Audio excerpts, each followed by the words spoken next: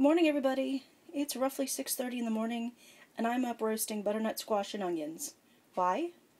Because I can, I guess. I can't sleep, and I hope I don't decide to take a nap somewhere within the hour and forget that this is in the oven.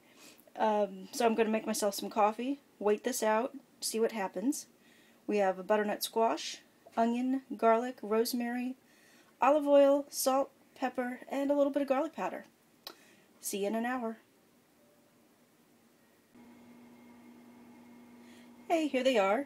I was distracted and forgot to show them to you right out of the oven when they were nice and hot, but here they are. They smell really good, and there's some nice caramelization around the edges, and I'm looking forward to having these later today. Hey, look what I found. It's a new welcome mat.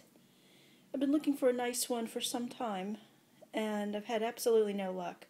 So I was out earlier today and happened to find this on sale for $7, and I'm really happy about it. It's a nice green with a yellow oval in the center and some Italian olives. It'll look nice in my entryway.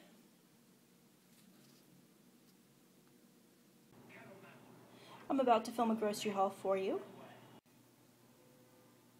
Here's my lunch. It's roasted butternut squash with onions and garlic and rosemary. Spinach, a little bit of wilted spinach, and collard greens cooked with garlic chili paste. And here's the garlic chili paste. This stuff is great. It's by the same makers who make sriracha, the Rooster brand.